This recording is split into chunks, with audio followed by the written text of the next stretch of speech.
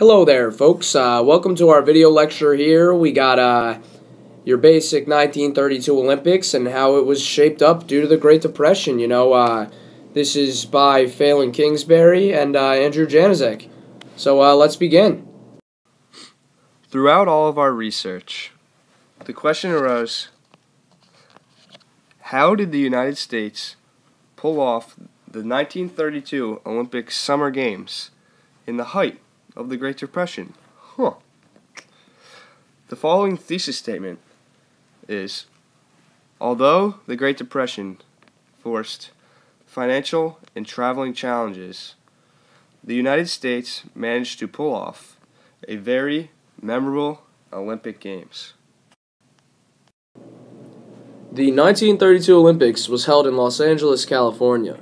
The Games took place in the newly renovated Memorial Coliseum.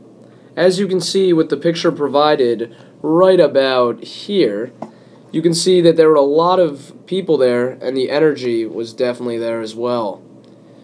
The Coliseum could fit approximately 105,000 people.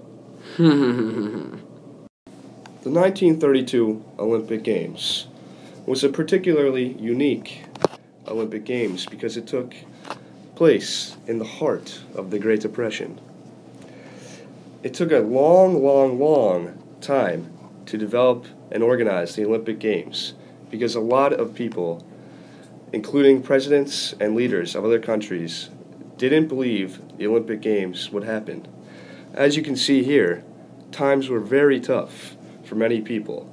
Why can this kid's dad not get a job? It took a long time to develop and organize these Olympic Games because a lot of people, including presidents and leaders of other countries, didn't believe the Games would happen. Invitation letters were sent out for months without responding from big countries like France, and Germany.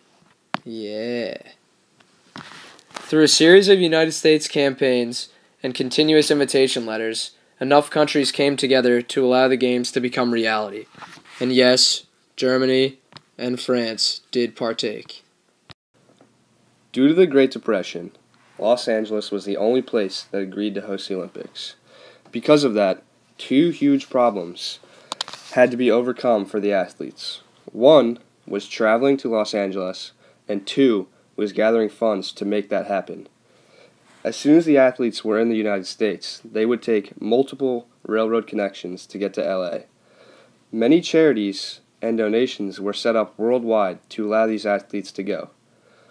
Just to give you a time range, from Los Angeles to Newark or New Jersey took about 19 hours and 15 minutes on rail.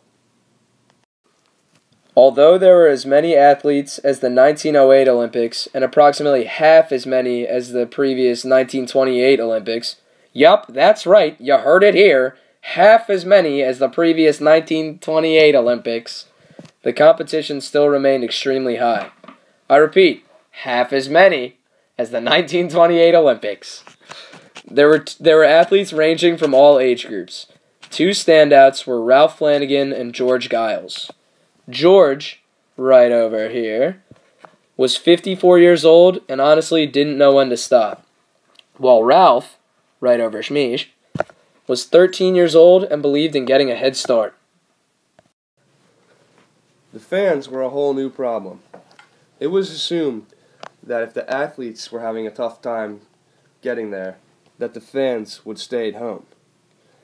This proved to be a completely wrong assumption when the Coliseum was nearly sold out during the opening ceremonies. One negative part of this experience was that President Herbert Hoover, the president, was not able to attend the Games. There were 14 events in this Olympic Games. You got diving, swimming, water polo, boxing, equestrian. Hey, what's that? I have no clue.